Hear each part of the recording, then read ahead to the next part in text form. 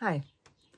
So a dear friend of mine has been going through a big change recently as well. She sold her mom's house she had been living in with her husband for quite a while, a lovely, sweet house, and moved into a flat she bought. And it was, as you can imagine, a lot of things to do, a huge change, a lot of letting go.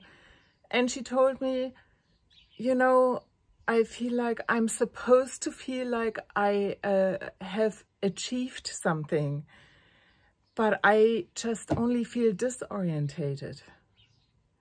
And we had this chat about this, and I told her, you know, like in my experience, that every time I have been going through a big change and your adrenaline is really up, you know, you got to come down at some point.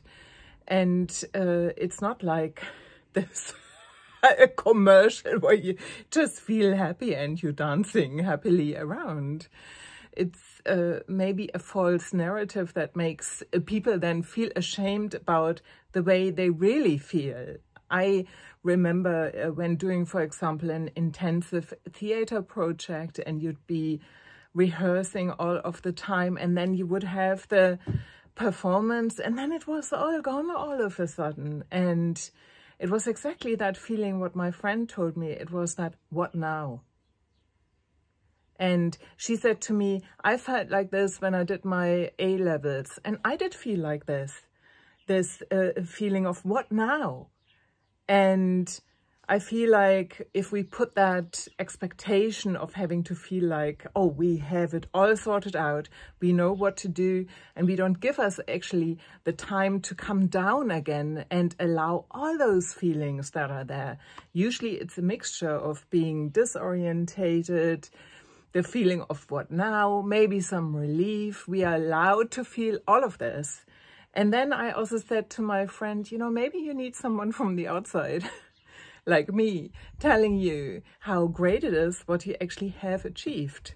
You had the courage to go for that flat when it was available. You let go of something which was really hard to let go of, and you made that move when it was necessary. So I would say we can do both. We can say, look, you've done this and that and that. In my case, I have moved to Portugal, I've done it. But I also can allow those other feelings. I'm kind of fed up with this narrative where you're supposed to feel or be a certain way, instead of allowing ourselves to be, first and foremost, be real with ourselves, and then also communicate that with others. It's okay to have all of those feelings. So are you feeling disorientated? Did you have a big change? Or are you familiar with that question of what now? Let me know.